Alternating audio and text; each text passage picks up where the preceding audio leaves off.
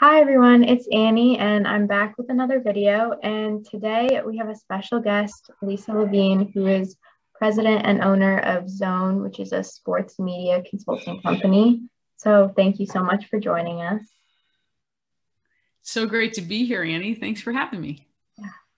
Okay, so let's just jump right into the questions. To kind of start off, can you tell us a little bit about your academic career at Tufts and what did you major in? Sure. So I went to Tufts and I was a political science major. I didn't really know that I wanted to go into sports at the time. I thought I wanted to go to nutrition, and they had a really good school, nutrition. But I did two internships in college at TV stations in Boston in sports, and that's kind of what got my excitement about that path. Gotcha. Started. So did you play sports in high school or anything? I did. I played tennis and basketball and softball, and then at Tufts I played tennis. So it was really great. Division III, couldn't play Division I, and had a lot of different beautiful schools up in New England that we used to play against. Nice. Okay, so you just touched on that a little bit, but tell us a little bit about your professional career kind of leading up to making Zone.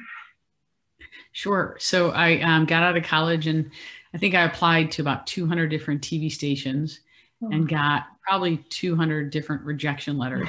And then I was lucky enough to get an offer in my hometown in Cleveland to work at the ABC affiliate. So I worked there for 7 years and just worked my way up and was very fortunate that different doors kept opening, which was great. And then after about 7 years, just had the desire to try and move on and do something new. And the Cleveland Browns had just moved to Baltimore and they became the Ravens. And when I was there covering one of the games for Channel 5, they said, would you have any interest in joining us and working as our director of broadcasting, which was more of a business role. But I also did some on-air work. So I worked for the Ravens for 4 years and it was awesome because I'd been in the media, always asking the questions. And then I went to work for the Ravens and I got to understand what it was like from the team side of things. Nice. So were you able to kind of forge connections there with kind of people that opened more doors? Sure.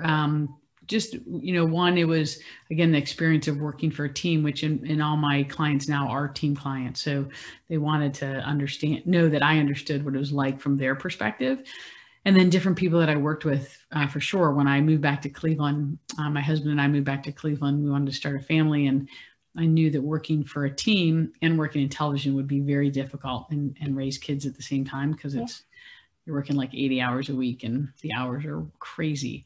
So for sure, a lot of people that I worked with, both in television and when I worked for the Ravens, were my first clients, and they did it, as a favor and because they knew me. And so, the old adage, you got to use people that you know and to help you open the first doors in order to help build a business.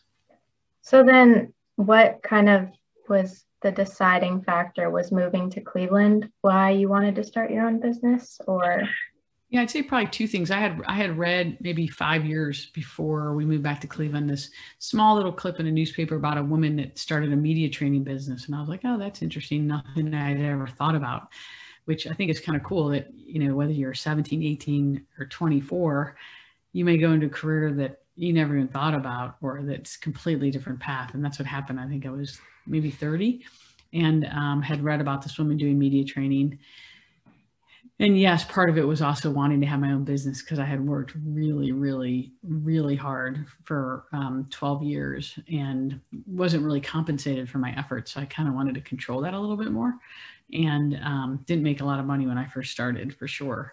But it gave me the flexibility financially. It also gave me the flexibility in raising kids to make my own hours and work for myself.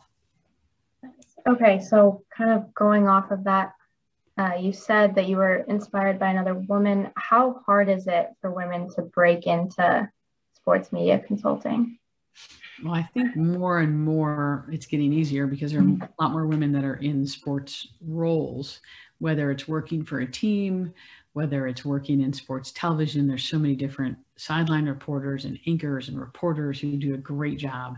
And so it's using some of those same skill sets to then go into consulting. And also in the team side of things, there's so many more women owners and presidents. And so it's not such an anomaly like it was when I first started. It was definitely more rare. Okay, so then going specifically into Zone, how would you describe your company and what do you do?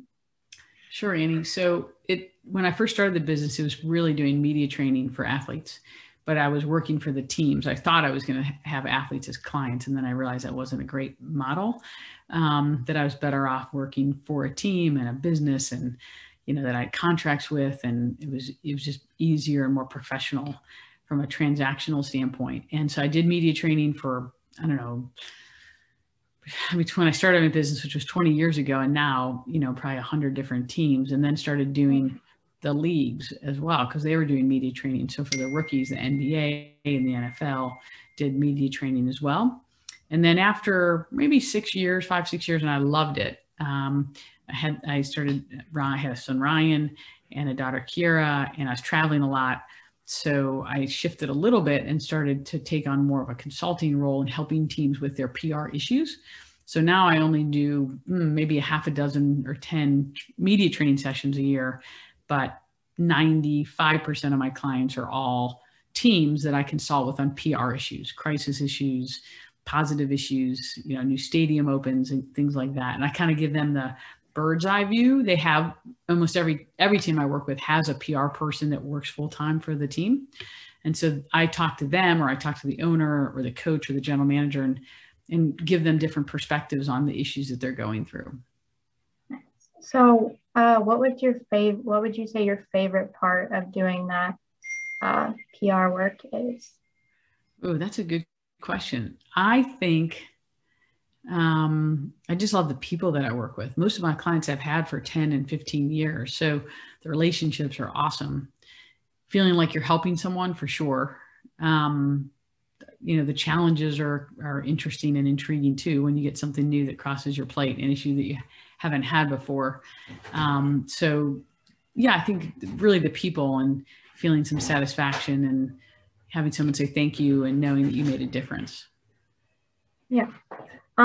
So I'm sure, because you work with different sports teams and a slew of different athletes, that no day is the same, but what's like your best example of a typical day working at Zoom? Yeah, that's a great question and a good observation. Well, I don't work 9 to 5 at a desk, so that's really good. So what I do most days is I wake up and I have some coffee that helps get the day going. And then I read. So every team sends me what are called clips. So every team has all the newspaper articles about their team that day. So I'll get an email from my NFL clients. I'll get emails from my NBA clients, and I read through so that I have a better understanding of what's going on that day with that client.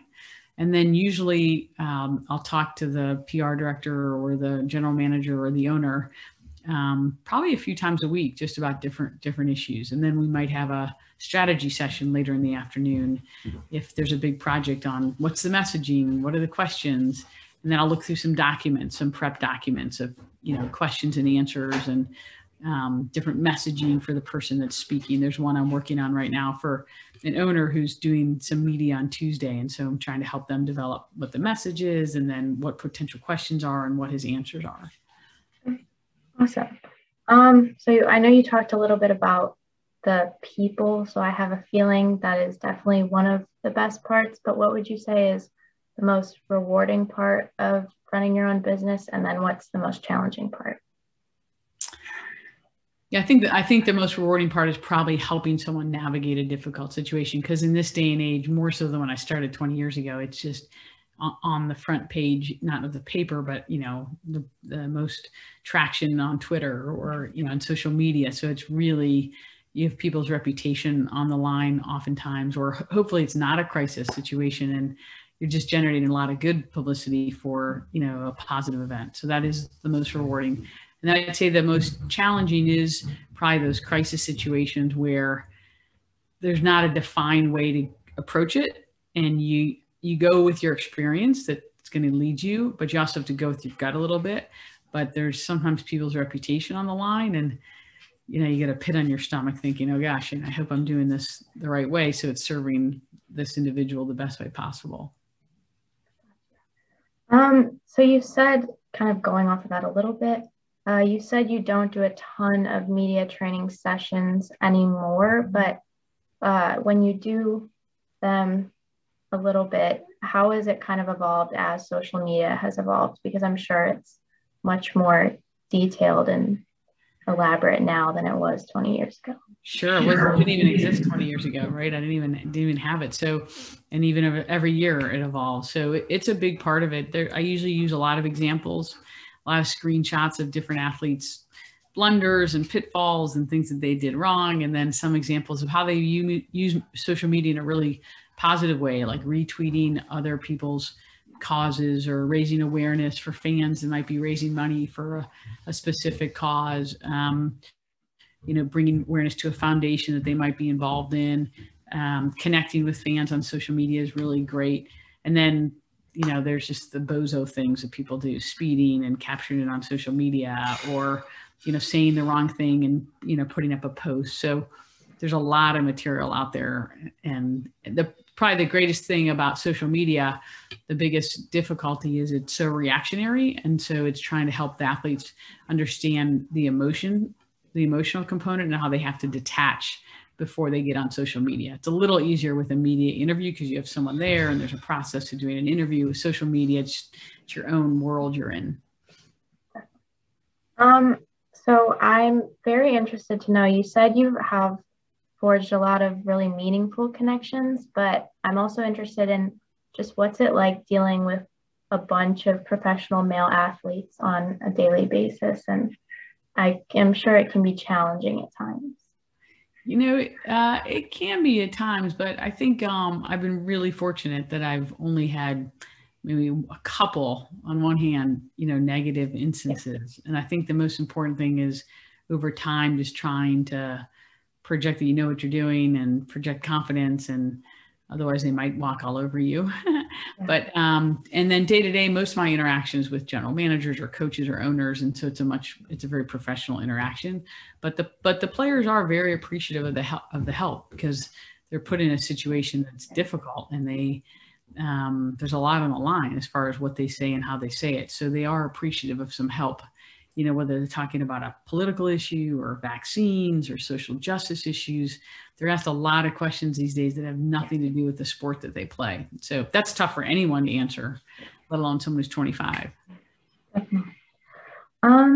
Okay, I think to kind of wrap things up, what would you say, any advice that you have for young women who are interested in either going into business or starting their own businesses, whether that involves sports or not? What advice would you give to them?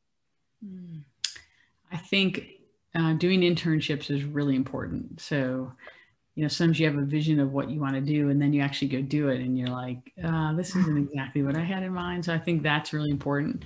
Number two, it's important because you forge some really formidable relationships that can then help you when you're looking for jobs. And then I would say three, four would be, have a dream, have a vision, put it on paper, and don't be afraid to go after it. It's great to own your own business, but it's also great to work for different businesses first and not be an entrepreneur right out of the gate, but learn how things are done. It could take you 10, 15 years before you start your own business, but you could work at some big corporations to understand the industry a little bit more. And then just be open to knowing, like, okay, it may not look exactly how I thought it was going to look 5 years later, because you learned a lot, and you need to adjust a little bit and make it look like something else. So, kind of be open to new ideas and ways of doing things. All right.